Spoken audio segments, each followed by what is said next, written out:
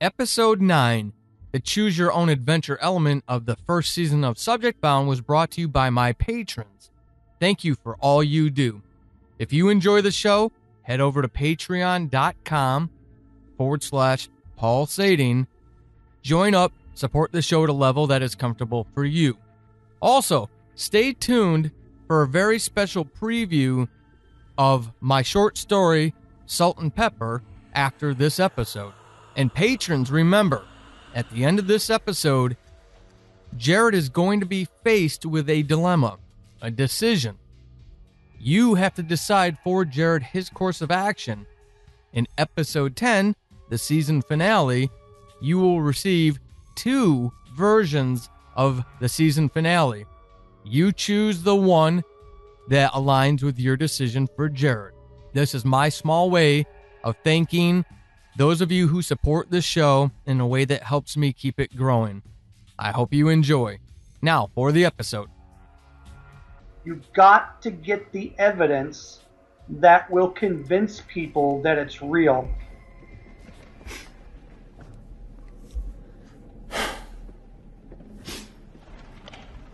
I haven't recorded a series in a few days. I couldn't.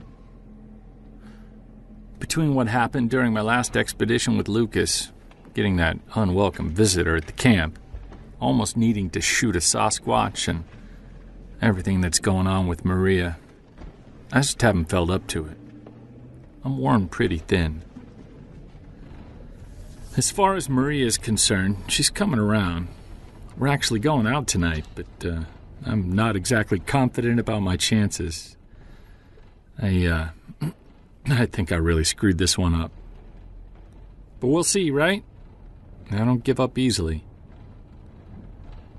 I'm on my way to Peter's house. You'll remember he's the zoologist and friend who's been with me almost from the start of my investigation, all those years ago. I've only had a chance to briefly talk to him since he asked me to hold off on my investigation because of threats he'd received. He's assured me he's safe. But he's concerned. I could hear it in his voice. On a lighter note, Lucas is a believer now. And he didn't even need to see the Sasquatch. An impressive conversion, if you ask me. But seriously, he's really bothered. I didn't want him to see how rattled I was because I honestly thought he was going to lose it out there. Another minute or two of that Sasquatch prying outside our camp, and I'm convinced Lucas would have went running into the darkness and probably killed himself falling off a cliff before a Sasquatch would have had the chance to do it for him. He really was unhinged. I'm almost at Peter's house now. I'll start the recording when I'm inside.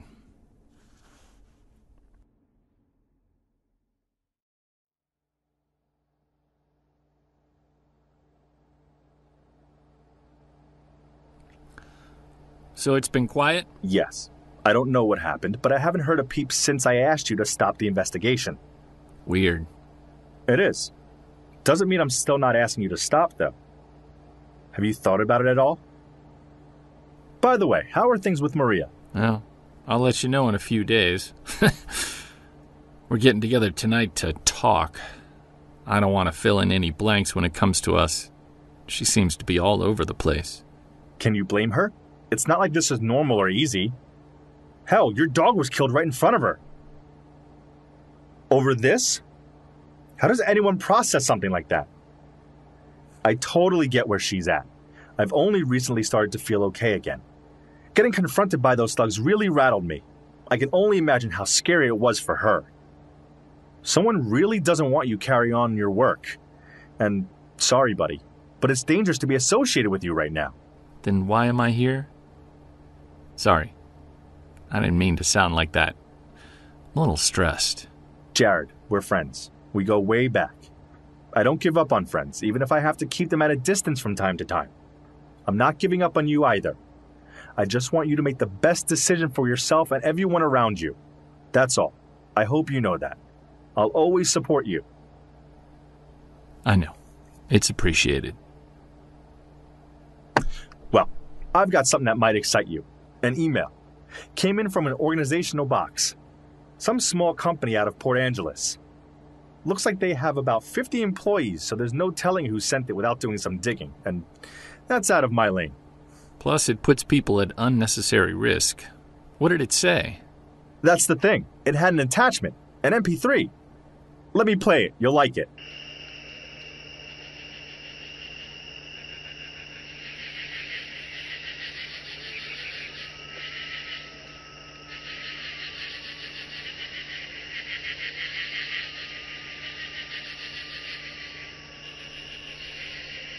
I don't get it.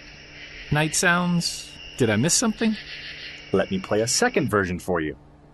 I had a friend take the one you just heard and isolate the sound I want you to hear. Now, listen here. You'll pick it out, no problem.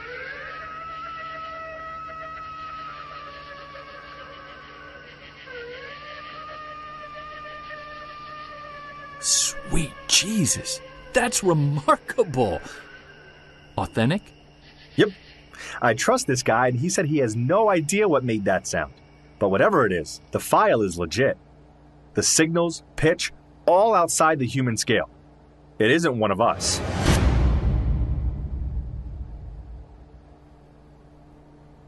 You and I both know what that was.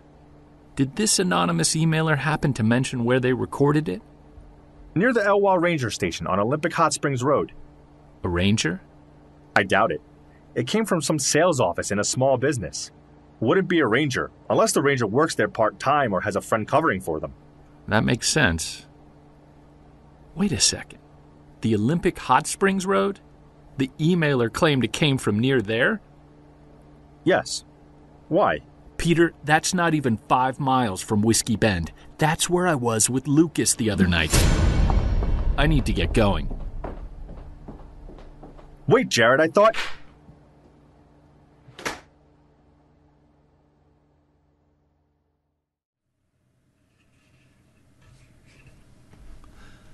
I'm going to see Maria before I do anything else. I just have to pack up a few things to make that drive back up to Port Angeles. The house. Man, it's still so weird to not have to worry about someone taking care of Molly.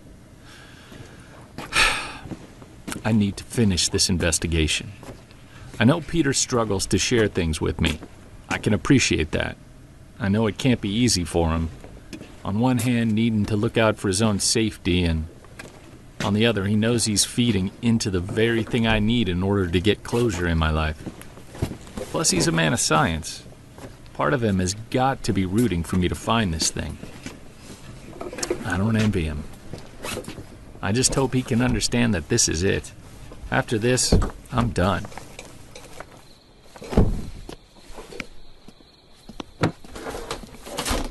It's a beautiful day for a drive, though. That'll take my mind off. What the fuck? Shut up. I'm doing the talking. Who the hell are you? It doesn't matter now, does it? The only thing that matters is that you hear me nice and clear. You got it? You're going to stop this little child's play of yours. There are people who aren't very happy with your insistence to keep pursuing your work, even after we've made it very clear that it'd be wise to stop. You're making serious enemies strong, enemies that are powerful and have a vested interest in what you're doing. They've been watching you and hoping you were smart enough to stop while you still could, before they needed to stop you. Consider this your last warning, Mr. Strong. The next time you see us, you won't have to worry about making any decisions.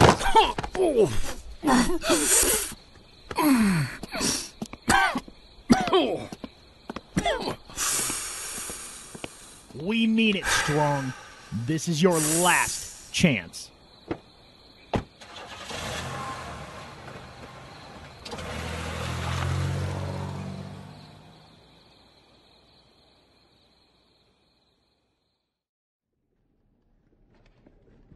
I didn't stay in the driveway for long. As soon as those thugs pulled away, I got up and got the hell away from the house. I didn't want to be around if they decided to come back and finish what they started. I have no idea who these guys are. I'm not even sure who these people are who have a vested interest in what I'm doing. I'm looking for a goddamn animal. Why would that matter to anyone? I just want to get to Maria.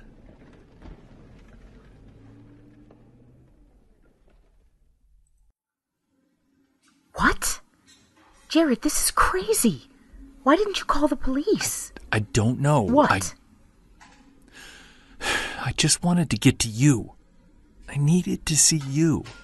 It sounds juvenile, I know, but the only thing I could think of was getting to you. And I knew if I called the cops, I'd be tied up with them all day. I didn't want that. I wanted to be with you. Okay, Jared, give me your hand, please. I'm worried.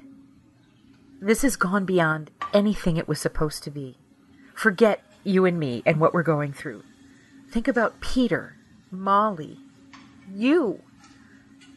These people are obviously serious.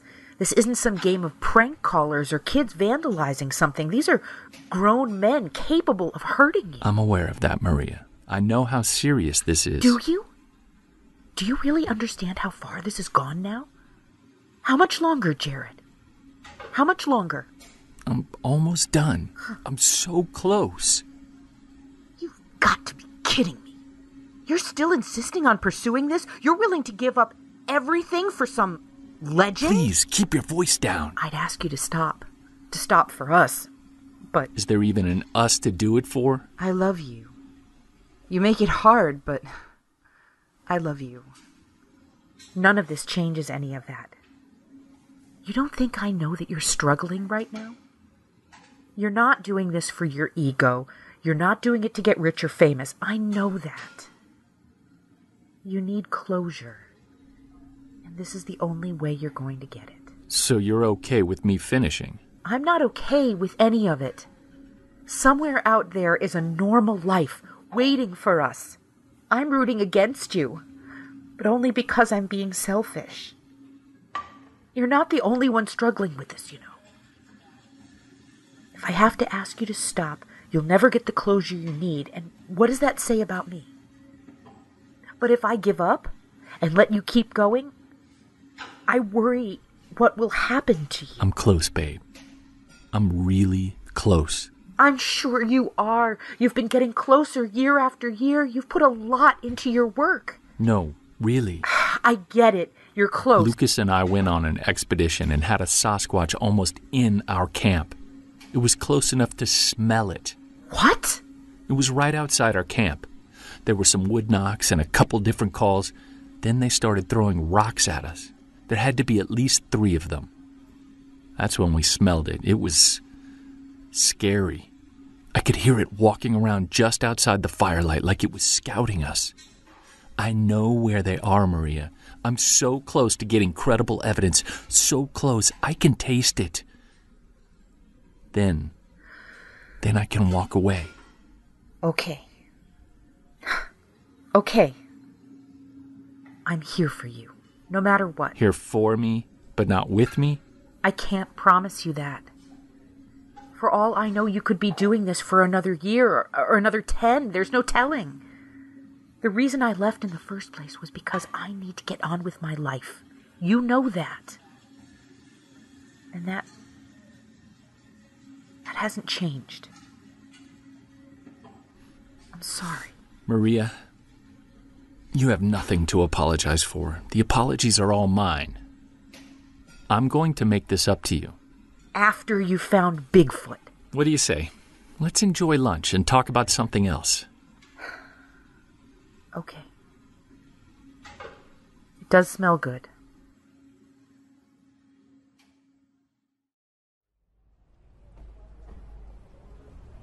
What did you say your name was? Jared Strong. And you're investigating Bigfoot? Like the monster on that TV show? Oh, hey, are you from that show? Is this going to be on TV? No, sorry, I'm not. I'm an independent investigator, one of the little guys, thus the lack of a camera crew. Oh, okay. Can I ask you a question? Sure. Do you really do this as a job? I don't mean to offend. I just didn't know this was a real thing. It's okay. A lot of people ask me that. Yeah, it can be a job. I'm not going to get rich, but that's not why I do it. Then why? Again, I don't want to be rude, but it's kind of weird for me. A grown man chasing monsters? I'm really sorry. Maybe it's because I'm in these woods all the time. I just think it's kind of strange to think Bigfoot exists. I mean, why haven't they caught one yet? Or even found bones? Or a body? Well, the acidity of the soil here isn't good for preservation. The deep forest doesn't help either. Plus, it's not unheard of to not find fossils or remains in forested areas. There are 2.3 million square kilometers of forest in the Congo, for example, and 6 archaeological sites, none of which have produced a single chimpanzee fossil, though we know there are huge population centers of them all over that area, right? It's similar here with our forests, and Sasquatch at best probably only numbers in the dozens, not the hundreds or thousands. Needle in a haystack, then. And that's a good way to put it. I just need to find that needle. Even if it's just a Denisovan finger. A what? I'm just being a wise ass. Denisovans are extinct, but they were a species that existed alongside Homo sapiens, who interbred with them. They were classified after a finger bone segment was found in a cave in Siberia in 2008. Scientists were able to extract DNA thanks to the cave's average temperature being low enough to preserve it. That's how they discovered it was a separate species. We don't have that sort of fortune with Bigfoot. Makes it a little more difficult than some people would like to have to consider. Selective data and all that. Sorry? Nothing. I'm just a bitter old man. No worries. So what can I do for you then if I can't help you find this... Denisovan finger? Well, are there a lot of rangers working out of this station? A few of us. But there's not usually more than 1 or 2 in here at a given time. We spend most of our shifts out in our vehicles patrolling and stuff. Is there a way to get a question to everyone? Mr. Jared. Please just call me Jared. Well, Jared, why all the weird questions? Yeah, sorry. My interrogation skills suck. I recently received a recording via email of some sounds of what I think might be a Sasquatch. The sender didn't provide any details about who they were, but they did mention that they were very close to this station when they recorded it. I was hoping someone here would know more about that. I mean, I could post a note, but you know how people are about reading boards.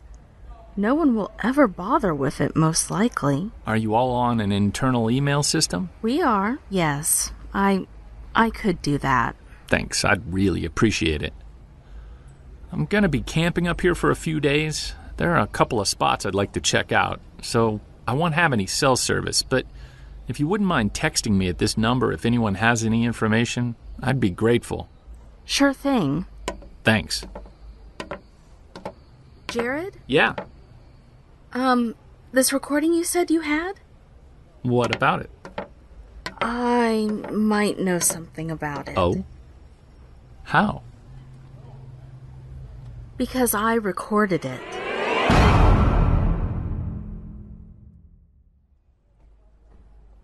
It was last week. I was coming in late from a patrol and sort of taking my time. There's a guy who started working here a few weeks ago, and... He's hot? Yeah. You could say that. I don't know. I get dumb around him. And I said something embarrassing the day before, and I was trying to avoid him. So you took your time coming back from patrol? Stupid, I know. I need to grow up. Oh, I wasn't saying that. Plus, the last person you need to take relationship advice from is me. Trust me. Oh, so sorry to hear that. Yeah, so I was coming in late. The sun was already below the horizon, but I'm really comfortable out there, so it didn't bother me. I've been here for 7 years already, so I know those woods pretty well. The dark? Yeah, that's nothing. I was walking back to my truck when I heard something. I had no idea what it was. I mean, I've heard stuff like that before, once in a while over the past few years, but it freaked me out this time. Why this time? You're going to think I'm crazy. I'm not. I've seen and experienced a lot of stuff other people would lock me up for if I told them. There's nothing you can say that would make me think you're crazy. Well, Except for telling me you think Bigfoot is a trans-dimensional creature. That's crazy. No, nothing like that. It's just that, see, we're a small station. Not a lot of turnover, and we all know each other pretty well. We talk. A lot. A few months ago, we started recognizing each other's daily status reports had some common details in them. Weird noises, like trees being hit or something. And deer mutilations. Lots of them. Bad smells without any obvious reasons. Stuff we're not just used to seeing or hearing, so we jot down notes. Often enough that some of us started reporting it, and enough that we noticed it in each other's reports. We started reading them like they were the newspapers or something. Then there was the weird stuff. Like what? Footprints. Lots of them. All over the mountain. I know. I swear I'm not a psycho. I honestly wouldn't have thought anything about any of this. But then the other stuff started happening. You're gonna force me to ask you each time, aren't you? Stuff like this isn't supposed to happen. I'm sorry. I just thought if I had a friend send that file, then someone would do whatever Bigfoot people do and I'd be left alone. I didn't think one of you would show up here, at my work. I just want it to be taken care of. Listen, I can leave if you're uncomfortable, but I'm just trying to help. I don't mean to ask you to relive anything you don't want to. I know. Sorry. A couple of us have had stones, like big rocks, thrown at us. One of our trucks had its hood caved in. The ranger who brought it in, Scott, he kept the rock. It was as big as a basketball. The hood on his truck was crushed like 5 inches. He probably would have gotten in trouble over it, but so much weird stuff has been happening, I guess we're all expecting stuff like this now. It's crazy. And then the howls. We started noticing them. We started documenting them about a half year ago. But we've been hearing them for longer. I can't speak for the other rangers, but I figured they were wolves. Which is stupid because wolves don't live out here, and they don't sound like that. The first few times I heard them, I've never heard anything so chilling. Then, there was one time a few months ago when I heard one and then another in a completely different direction a few seconds later. There's no way whatever it was that howled like that could have moved the distance it would have needed to in order to pull that off. No joke, I started crying a little. You heard a call and response. Is that what they're called? Yeah then, I guess so. I started keeping my weapon close to me after that. I don't blame you. Are they dangerous? I thought you didn't think they existed. Yeah, they can be dangerous. Very dangerous.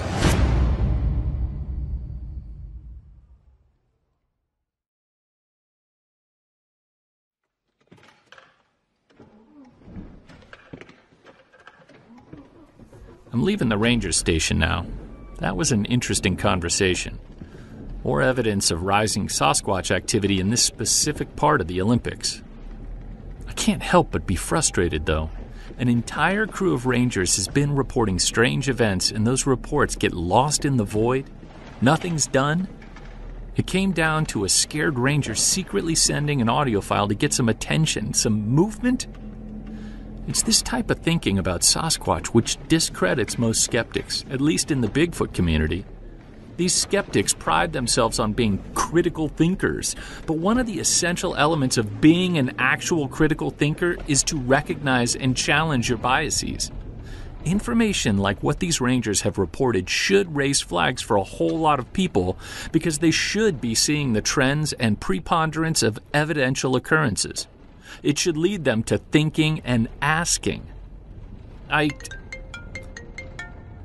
Who the hell is this? Hello? Jared Strong. So nice to finally get to speak with you. Who is this? My name is irrelevant, but you may call me Roger.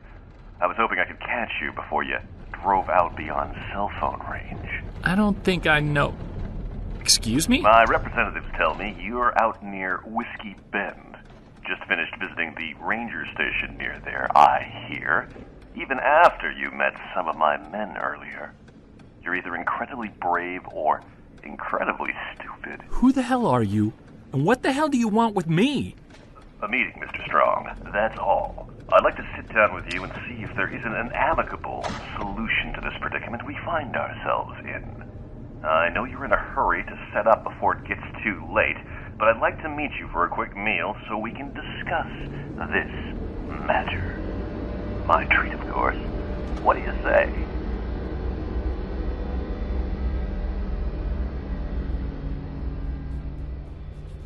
Before we end this time together, remember, hang around for that special preview of Salt and Pepper. Now, I want to thank and welcome Shelly as the newest patron of Subject Found, and I want to thank both Monica and Kevin for increasing their patronage of the show. These three wonderful people have helped me be able to reinvest in the show, and that patron support is what keeps the show coming to everyone.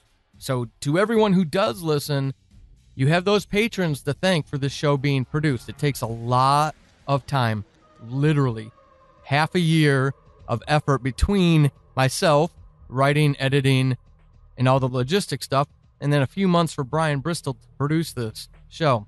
This is a massive undertaking, as are all audio dramas where there are full soundscapes and a number of actors. So those patrons help bring this show. You want to have a second season of the show, a third season, a 10th season? Become a patron over at patreon.com/Paul Sading. Those are the things that help people in audio drama keep producing. So I want to thank Shelly, Kevin, and Monica for your very warm, very welcomed, very selfless contributions to the show and to keep me going. It really means a lot. Also, leave those iTunes reviews as well. iTunes reviews are another way to help this show get attention and to help it. So maybe you can't become a patron, but anybody can do a rating and review, right? So 5-star ratings and reviews is what I'm looking for, and I really appreciate them. You also get a mention on the show. For example, Anvil 13 out of the United Kingdom caught my attention, kept my attention. It was refreshing to find Subject Found, enjoying the storyline and the way it's heading. The voice acting and sound is great, which helps immerse you in the storyline. Top work, and cannot wait for the next episode. Thank you, Anvil 13 from the UK. Staying over in Europe, Smirli out of Switzerland, my first ever review out of Switzerland. Amazing show, exploring a new topic, the search for Bigfoot. It has been interesting with 3-dimensional characters, and can't wait for the next episode. Smirli, the fact that you highlight the characters really means a lot. Thank you for that comment. Another 5-star from AussieCaribou. We're going down to Australia this time. 3 for 3 overseas. Come on, US, step up. Outstanding way to spend a day, AussieCaribou says. They love parazoology and a good mystery. So, obviously, Subject Found was right up their alley. However, even without the interest in the subject, I thoroughly enjoy this podcast. I feel like I'm transported back in the days at the old farmhouse when visiting my older relatives, where we huddled around the radio and would listen to old radio plays well into the night. This production demonstrates the excellent writing, production, and acting of those shows. It adds to my memories by clear sound quality and some amazing sound effects. On more than one occasion, I found myself staring outside my darkened windows, expecting to see Bigfoot looking back. That is awesome, awesome, awesome. Thank you very much, AussieCaribou. Totally great review. And then the last one, finally from the U.S. Thwalk says, I love it, 5 stars. Adam of the Bigfoot Stories, this is one of the best I've heard. Paul Sading is a genius. He is the best podcast out there in my opinion, and he can do no wrong in content he puts out. If I could, I'd rate you 1,000 stars. You're the man, Paul. Yes. I don't necessarily agree with you, Thwalk, but I try. And isn't that what we're all looking for, is just bring your A game, do the best you can do. That's all anyone can ask for. To the 4 of you, thank you very much for those reviews. They truly mean a lot. They really help overseas reviewers. Thank you so much. I know it's a Bigfoot thing, which tends to be very central to the United States and maybe some other parts of the world that really focus on it, like the Yeti in the Himalayas or something. But in the English-speaking world, we're the Bigfoot geeks, right? Canada is as well, but Canada, I'm not seeing you on these reviews. I'm so close to Canada that literally, geographically, it breaks my heart. So come on, Canada, step up. Let's get some reviews in. Another note, I wanted to thank everybody. January broke the record for downloads for the show by over 35%. Saw at least a 35% increase in downloads in the month of January for over the previous monthly record. Thank you so much to everyone who is downloading and listening and then telling other people about it. That really meant a lot. I've got to get you over to the free preview of Salt and Pepper. Couple things. Before I do, I want to hit the actor credits. I also want to let you know, over on the website, foundstories.com, there's a store. It's not really a store because I'm not sure if I want to spend the extra money every single month on it. There's basically links on a page that I named store. There are some short stories that I'm starting to put out there. The full version of Salt and Pepper can be bought from there. Also, there's The Plant, which is a horror story based on the Tri-Counties, which is a fictional area that I created for the Atheist Apocalypse podcast. But the story itself is a horror story that you might enjoy. They're reasonably priced. I ask everyone, go out there, buy the PDF and the MP3 version. Very reasonable prices, and all of it, again, gets funneled back into me being able to grow these productions, spend more time on them, hire people who can do a better job at sound than I can, right? Things like that. So go over there if you're looking for more short stories. I know there's a lot of free content out there, but again, with content that remains free, people come and they go because it takes a lot of time to do this, and it's hard to keep sacrificing family time or quality time that you could be doing other things on something that's not coming back into your life in some form or fashion. Keep me around. Keep me bringing in voice actors and sound and music talent to creating these things by going out and supporting me. Again, over at foundstories.com/stores. Now, let's do this last bit and then take you into Salt and Pepper. Subject Found is a pulsating production in association with Fatecrafter Studios.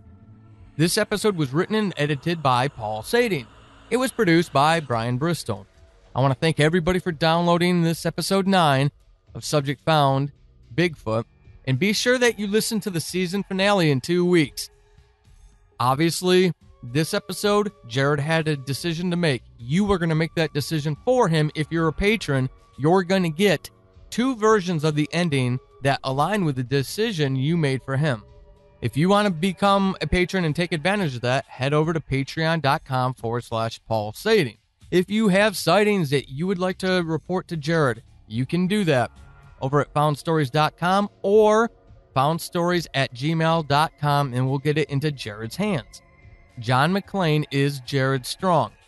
You can find more of John's work at jmacvo.com and at dogandponystudios.net. Maria Strong is played by Heather Auden.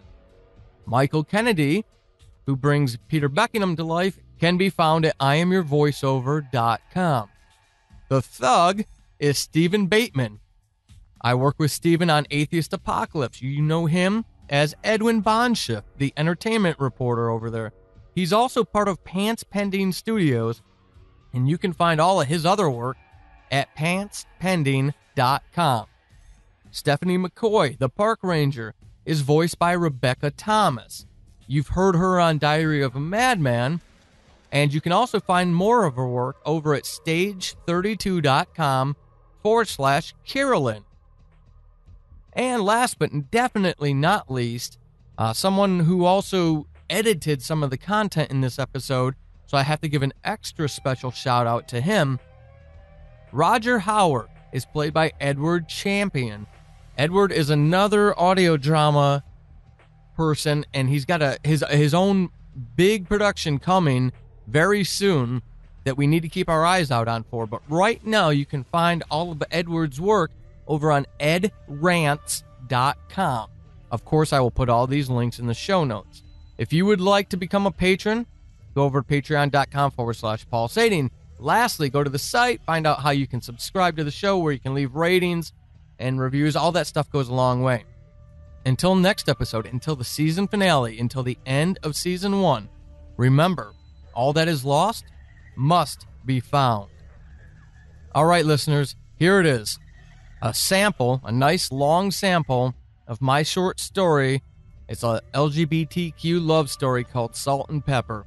If you are interested in hearing the conclusion of the story, head over to foundstories.com/stores and pick up the MP3 and the PDF of the story to support me and keep me writing. Thank you.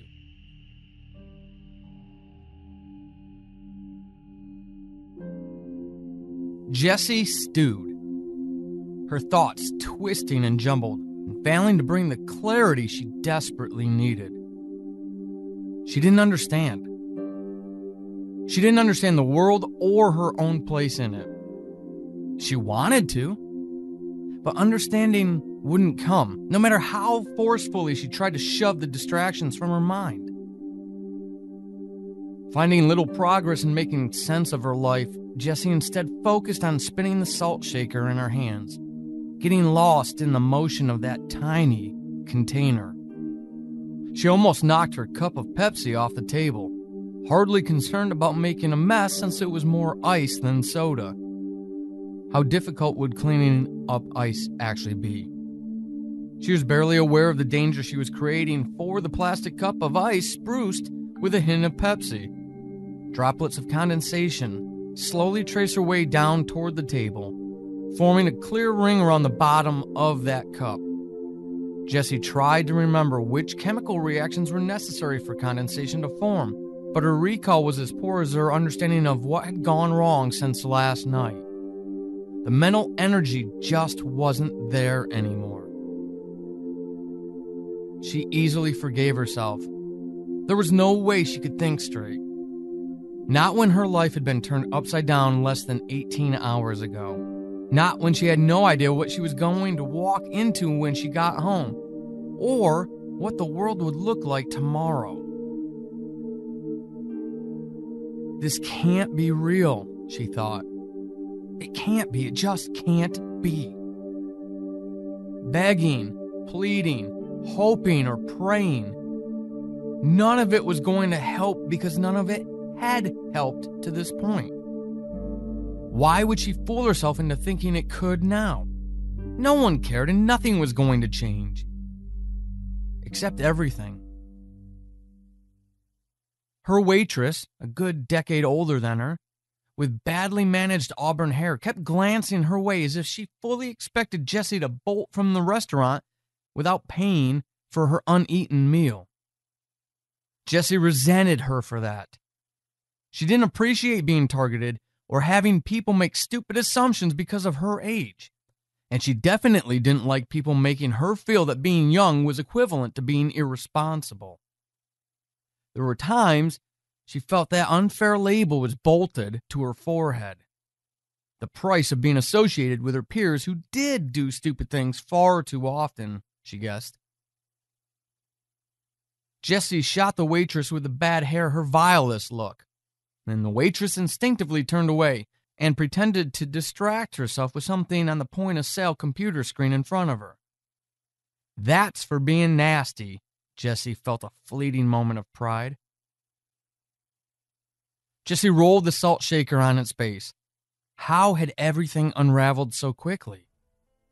Everything, literally everything, had been lined up since she was a freshman. Everything had its place in the order. For years, all throughout her teens, she sacrificed when others goofed off. She buckled down and studied when others were busy going to parties. She skipped date nights that cost her a rewarding relationship with a wonderful person. She'd spent far too many weekends cooped up inside her parents' house, skipping out on a lot of joyous nights with her besties that would have recharged her. She was right to be angry, and no one was going to get away with faulting her or explaining away what happened with platitudes. That gonna be all, or are you waiting on someone? The redhead waitress snapped her gum, glancing nervously at that spinning salt shaker. Jessie guessed it made the bitch feel better to say that, to highlight that no one would be joining her. Not for this meal. Not for any meal today. And probably not for months to come until she was able to get over the heartbreak and move forward. Yes, Jessie answered, more meek than mad. The waitress, Stacy, her name tag read, slapped the green and white striped piece of paper down on the table, just far enough away that Jessie would have to stretch to reach it when she was ready to pay. So very passive-aggressive of you, Jessie thought. What was it with other girls that made them treat each other like shit? Didn't they have enough struggles with guys giving them grief all the time? Did some women have nothing better to do with their time than to add troubles and stress to other women's lives? Waitress Stacy bounced away back to her cubbyhole and, from all appearances, taking great pleasure in slighting Jessie. Jessie quickly spun the salt shaker. It wobbled on its pointy glass edge, nearly toppling. She grabbed it in a tight fist before it dumped its contents on the table. Thinking. She wanted to crush that glass until it exploded, thrusting jagged slivers into her palm, making her bleed. The pain would feel good. It would erase what she was feeling now, and any feeling would be better than this utter emptiness. Laughter sprung suddenly from a couple at the table a few feet away, and Jessie found herself struggling to look away from them. The man and woman were in their late 20s, maybe early 30s.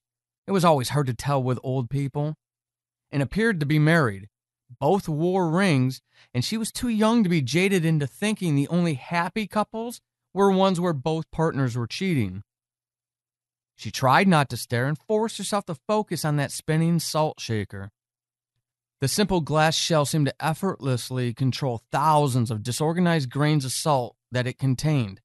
She envied the simplicity of how something as strange as cooled liquid sand could maintain the order she could only dream of.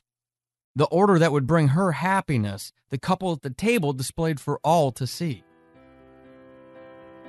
She found herself hating them, and then hating herself for hating them. It wasn't their fault she'd lost everything. It wasn't their fault they found something hundreds of millions of people on any given day were unsuccessfully searching for. These two were simply living the joy Jessie knew could be found, and that wasn't worthy of hatred. She'd had that joy, just yesterday, in fact.